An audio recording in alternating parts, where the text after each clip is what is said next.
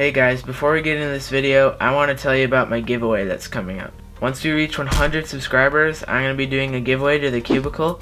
It'll either be a cube or some gift cards or something like that. I'm hoping that it'll be just in time for my 50th video. So if you're interested in entering this giveaway, then stay tuned for my 50th video. And if you want to get there faster, then make sure to subscribe. So anyways, now let's get into this video. You've probably already read the title, but I'm going to be opening another mystery box from TheCubicle. If you remember last time, I got the GTS 3 3x3. And if you haven't seen that video, I'll leave a link to it down in the description.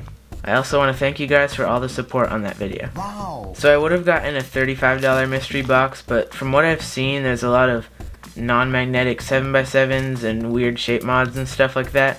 I'm sure there's some really good cubes, but I wasn't really willing to take that risk. So I went with another $25 mystery box, and here it is. So I'm not going to wait any longer, let's open this.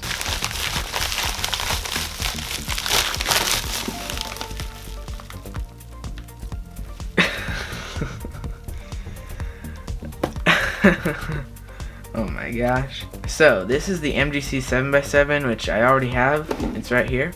At least it's not non-magnetic, like I was just talking about that. So let's open this up.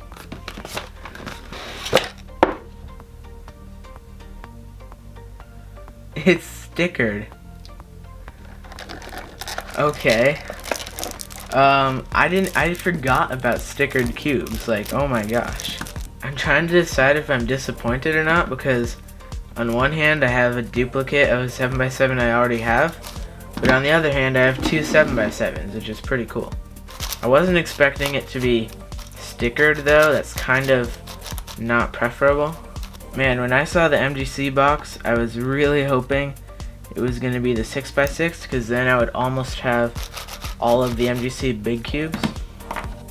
But then again, I'm not even sure if the 6x6 is worth $25, so they might not be able to put that in these.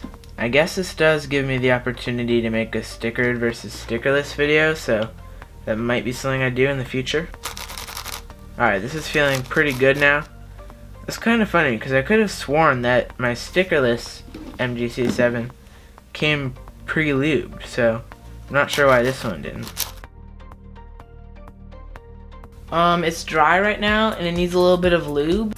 And I don't mean like pre-lubed by TheCubicle, like with their setup service, I mean like factory lube. It does feel like an MGC 7, that's for certain. At least it's like one of the best 7x7s on the market, so it's not like a bad deal. It looks like the orange is way more vibrant in the stickered colors. Also with the green.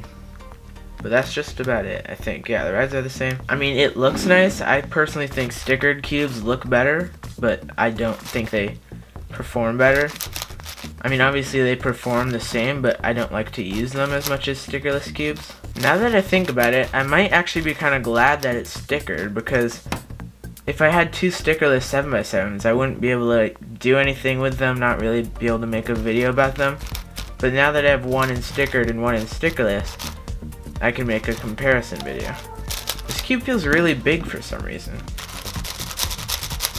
I mean, I know technically the stickers add a little bit of width, but it feels a lot bigger. I don't think it is. Yeah, it's not any bigger, but it feels like it. It's kind of weird. So if you guys have any ideas for what I could do with these two 7x7s, feel free to leave them in the comment section. And remember to stay tuned for the 50th video. We'll be doing a giveaway then, so it's going to be pretty fun. And don't forget to subscribe and hit the notification bell.